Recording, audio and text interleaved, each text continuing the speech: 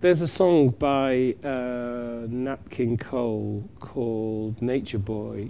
It's one of my favourite songs of all time. And the line from that song is, "The greatest thing you'll ever learn is to be loved and to love in return." Love is an action. It's not, for me, a theory. It's an action, you know, and it happens in everything you do. Everything, you know, it's everything, you know. And it happens in degrees as well. I'm like in love like all the time.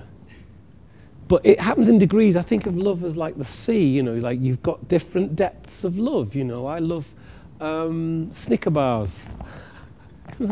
I love like meeting people. You know, I love solving problems, you know. It's all degrees of love, you know. People without love are like in a kind of madness state, and they do angry things, and they sort of eat themselves, and they pursue distrust and dysfunction. They see it, they feel affected by it, but they pursue it.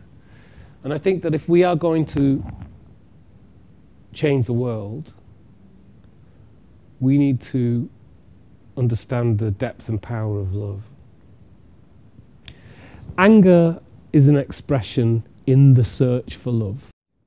I'm not against anger. You know, to me, I'm not against anger on a personal level or on a political level. It's a very powerful charge to say, why is this not here? You know, why is this not here? You know, but without love, feeding anger, you can be incredibly destructive. I mean, you know.